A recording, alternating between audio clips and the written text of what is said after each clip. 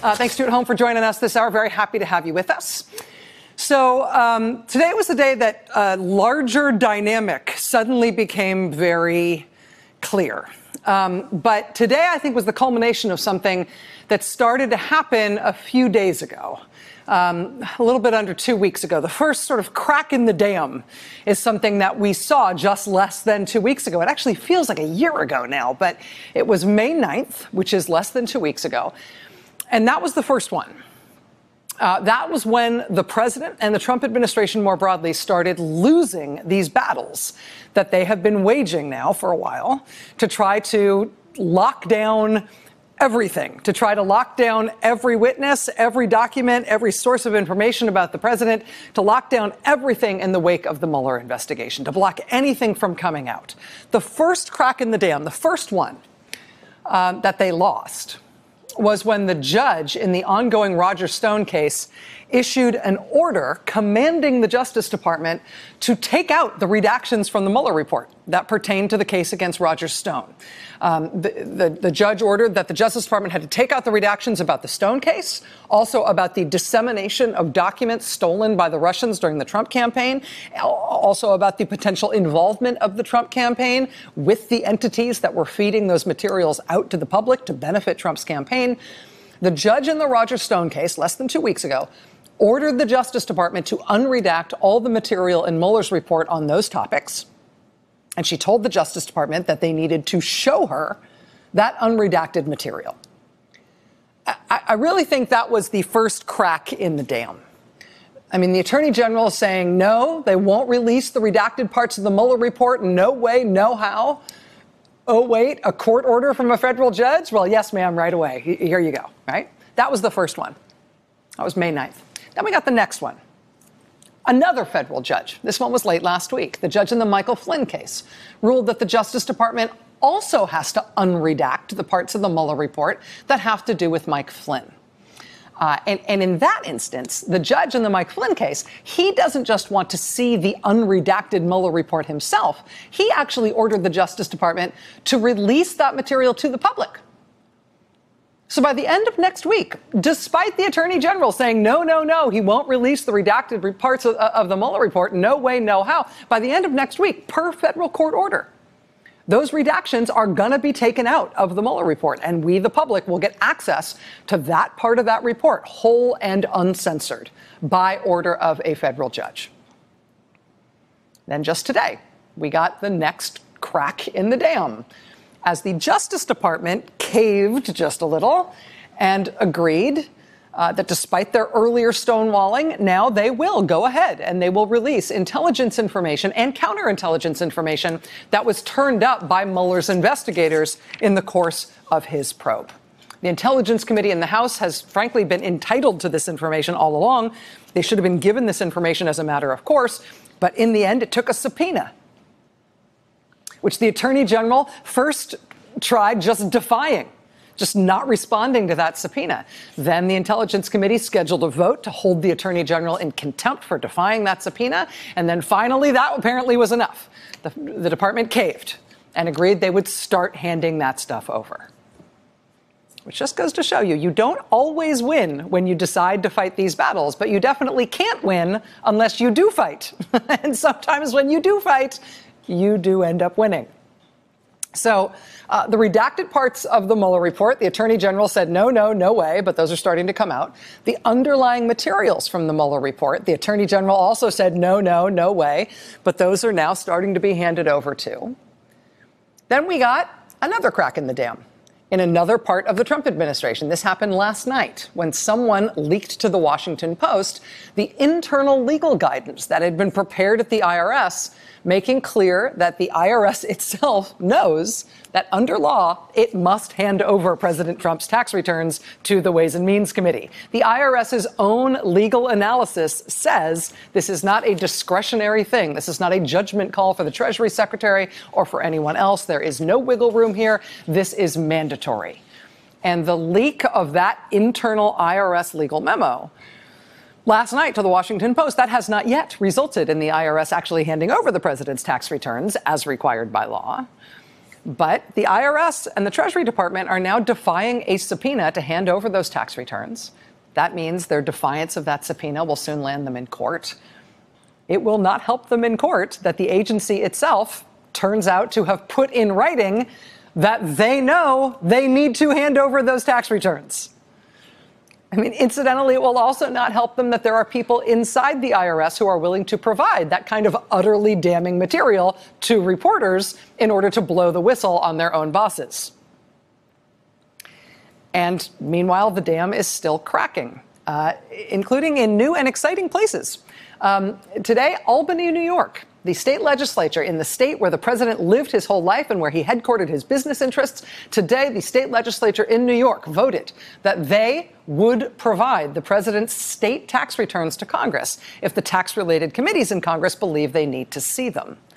Now, there's no sign yet that the Democrats in Congress will take up this offer from New York State, which is offering to give them the president's state tax returns. But if the Democrats in Congress do ultimately decide to go that route, it is expected that those state tax returns would likely contain much of the same information as the president's federal tax returns, which he is fighting so hard to keep secret. And all that has happened in less than 2 weeks. And it's just the start. I mean, now today, for the second time in 3 days, a federal judge has ruled that financial institutions subpoenaed by Congress to hand over materials related to President Trump, those financial institutions must comply with those subpoenas from Congress. On Monday, it was a federal judge in Washington, D.C., who ruled valid the subpoena that the Oversight Committee had sent to Mazars, an accounting firm that the president and his business worked with for years. That subpoena directs Mazars to hand over 10 years of records of their dealings with the president and his businesses. That was Monday. Today, a second federal judge, this one in New York, ruled from the bench that a similar subpoena sent to Deutsche Bank by 2 other congressional committees, that too is a valid subpoena, and Deutsche Bank must comply with that subpoena. And just like the ruling in the Mazars case on Monday, this ruling today on the Deutsche Bank case, it is blunt and unequivocal. We just got in the transcript from this hearing today, including the parts of the transcript where the judge reads his ruling from the bench. Part of that ruling, quote, "The court concludes that plaintiffs have not raised any serious questions going to the merits." The plaintiffs in this case are President Trump and his family. The Supreme Court has likely foreclosed the path that plaintiffs ask this court to travel. It is well settled that the committees possess the power to issue and enforce subpoenas of the type challenged by plaintiffs. Quote, "The committees have alleged a pressing need for the subpoenaed documents to further their investigation. It is not the role of the court or plaintiffs to second-guess that need, especially in light of the court's conclusions that the requested documents are pertinent to what is likely a lawful congressional investigation." Quote, "In the committee's words, plaintiffs' contrary argument ignores the clear and compelling public interest in expeditious and unimpeded congressional investigations into core aspects of the financial and election systems that touch every member of the public." The court agrees. So the dam appears to have been poorly built if it has formed all of these different cracks in less than 2 weeks. But as all of that information that the White House has been trying to block from coming out has nevertheless started to come out, sort of all in a rush now, we've got this incredibly dynamic situation in our national government, right? Where the White House is pledging massive resistance. Clearly, it is not working. Their approach is losing every day now. This thing is slipping away from them, including, crucially, on the issues that the president seems to be most emotional about, meaning his finances and tax history. They're losing those battles, right? Meanwhile, Democrats are in flux and in very active discussion amongst themselves as to whether or not they should open impeachment proceedings against the president based on the behavior described in Mueller's report and based on any number of other potentially impeachable offenses they think the president may have committed. But as the White House starts losing all of these battles in an accelerated pace now, right, as the courts, his own agencies, right, as they start as the conflict between Congress and the rest of the Trump administration and the Trump administration has Congress winning and the Trump administration losing on all of these different fronts, right? And as the Democrats scramble amongst themselves and have serious discussions amongst themselves as to how to best move forward, how to keep their heads, move forward, and make sure they are both taking seriously their responsibilities as the governing body that runs the House of Representatives, and also their responsibilities to the Constitution to make sure this stuff is investigated, as all that proceeds all at the same time.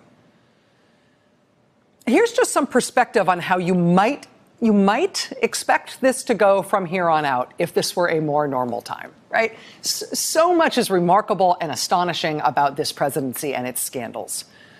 But a president and a presidency being in serious jeopardy, right? A president being at risk of impeachment. It's not like this is an unprecedented thing in our country, right? We have been through that before. We therefore know a little bit about what American politics and governance can look like in the midst of this kind of crisis, this kind of scandal. I mean, just take a look at D.C. at the height of the Watergate scandal. April 1974. House Judiciary Committee had been conducting an impeachment investigation into President Richard Nixon for months. 7 of Richard Nixon's closest advisors and aides had been indicted, including his former attorney general and his former chief of staff. Special prosecutor was about to subpoena the Oval Office tapes, a fight that prosecutor would eventually win at the Supreme Court. We now know, looking back on that time, April 74, that Nixon was only 4 months away from resigning the presidency. But one night in April 1974, NBC Nightly News had 3 different segments on 3 different aspects of the investigation into President Nixon. This is what the media landscape looked like then. The House Judiciary Committee expects some kind of White House answer by tomorrow in its request for presidential tapes. And there was more talk today in the committee about subpoenaing White House material. Senator Lowell Weicker said he has evidence that the Nixon administration, from its very first days, used the Internal Revenue Service and other government agencies to control its political and ideological opponents. In the New York trial of former cabinet members John Mitchell and Maurice Stans, this is the week for the defense. Former cabinet member Robert Finch will be called as a witness tomorrow, and another defense witness this week will be W. Clement Stone, the multi-millionaire insurance magnate who gave millions to President Nixon's campaigns. So that's all the same newscast, right? That's what watching the news was like in April 1974. It's like disastrous scandal news about the president, other disastrous scandal news about the president. Furthermore, some disastrous scandal news about the president. Do we need to take a break? Right? I mean, multiple congressional investigations, looming impeachment, Nixon's former White House aides, the most senior officials in the government, on trial. Right? Things could not have been in more of a crisis mode in the spring of 1974. But here's the thing. All of that you just saw, all of those different elements of the Watergate scandal that all made it into that nightly news broadcast that one night in April 1974, none of those were what led that same nightly news broadcast that night. What led the newscast that same night, April 8th, 1974, was that President Nixon and the democratically controlled Congress had just passed a big new piece of legislation. They just passed a big new minimum wage increase that would put extra money into the pockets of tens of millions of Americans. Good evening. President Nixon today signed into law a far-reaching increase in the federal minimum wage. The measure will now extend minimum wage protection to an additional 7 or 8 million workers, and ultimately about 54 million Americans will be covered. This is pretty much the bill which Mr. Nixon vetoed just 7 months ago, but he was in high spirits today when he signed it into law at the White House. The president put out a written statement saying he had some reservations about part of the minimum wage measure, but that on the whole, the legislation contains more good than bad. Nixon with a big grin, high spirits at the White House. And on the one hand, on its own, that leading nightly news that night, that should be sort of unremarkable. It's basic politics, basic governance. Republican president and Democratic Congress disagree over bill, negotiate anyway, sign a compromise into law, the American public gets a raise, right? But in context, think about that. This is at the peak of Watergate. Nixon and Congress are mortal existential enemies at this point. And yet here they are, enacting a broad minimum wage increase. And this wasn't the only big legislation passed during this period. A couple months after the House Judiciary Committee launched its impeachment investigation, and Nixon was forced to appoint a new special prosecutor after firing the first one, in the midst of all that, Nixon signed the Endangered Species Act into law. A law written in large part by the White House and negotiated with the hostile Congress for nearly a year. In the summer of 1974, literally the day after the Supreme Court ruled against Nixon and unanimously ordered him to turn over the White House tapes, that day, he signed into law a bill creating the Legal Services Corporation, which provides public defenders, provides legal aid to poor Americans to this day. That bill was a compromise that Nixon had negotiated with the Democratic Congress. I mean, this was barely 2 weeks before he was forced to resign. And he's negotiating with the lawmakers who are getting ready to impeach him. Negotiating with them and successfully agreeing to create this big, new, landmark, super important federal program that survives to this day. I mean, right up until the end, right, the business of legislating and governing went on. And that isn't a Nixon fluke. Same thing was true during the investigations and the impeachment of Bill Clinton. October 5th, 1998, the Republican House Judiciary Committee voted to launch an impeachment inquiry into President Clinton. Just between then and the end of that year, which is when the House actually voted to impeach him, President Clinton signed over 150 bills into law. And yes, some of those were like, naming post offices and stuff. But some of it was major legislation that he proposed and negotiated with Congress, even while Congress was investigating him for possible impeachment and then ultimately impeaching him. I mean, just 2 days after the impeachment inquiry was opened into Clinton, Clinton signed an education bill with new programs he'd proposed to get disadvantaged students into college, to reduce student loan interest rates. A few weeks later, Clinton persuaded Congress to fork over more than $1 billion to hire 100,000 new teachers nationwide. A week later, he signed an expansion of the Head Start early childhood education program. Remember, this is with a Republican-controlled House that was not keen on government spending, even when it wasn't preparing to impeach the Democratic president, who would have to sign anything they passed. Oh, and also in the meantime, Clinton got Israel and the Palestinians to sign a peace agreement, got 160 countries to sign on to a pact to fight global warming. And earlier that year, he managed the Good Friday Peace Accords in Northern Ireland. I mean, neither of those presidents, Nixon or Clinton, while they were being investigated, or in Clinton's case, actively impeached, neither of them said, you know what? I'm not going to do anything else. I'm not going to work with anyone. I'm not going to work with this terrible Congress unless these investigations into me end. Neither of them even tried that. I mean, if anything, they seem to want the opposite. Both of them, understandably, were eager to give the impression that they were fairly unfazed by whatever scandal surrounded their presidency. They were unfazed by these investigations. They remained focused on doing the people's business. That's how it's gone in the past. Our current president, by contrast, is, shall we say, phased and very, very willing to show it. I just wanted to let you know that I walked into the room and I told Senator Schumer, Speaker Pelosi, I want to do infrastructure. I want to do it more than you want to do it. I'd be really good at that. That's what I do. But you know what? You can't do it under these circumstances. So get these phony investigations over with. I'm not going to do even the things I want to do unless you get these phony investigations over with. And who knows? It is possible that this bizarre spectacle from the president today was all planned out well in advance, right? Maybe it was on the secret White House calendar we don't get to see. Today was maybe on that calendar. Today was always going to be Wednesday, fake impromptu Rose Garden speech demanding all investigations cease, or the American people's roads and bridges will get it. Right? Maybe that was always what they had planned for today in the Rose Garden. They did have a pre-printed sign on the podium today when the president stood up there to make those comments. I don't know how long it takes them to make those pre-printed signs.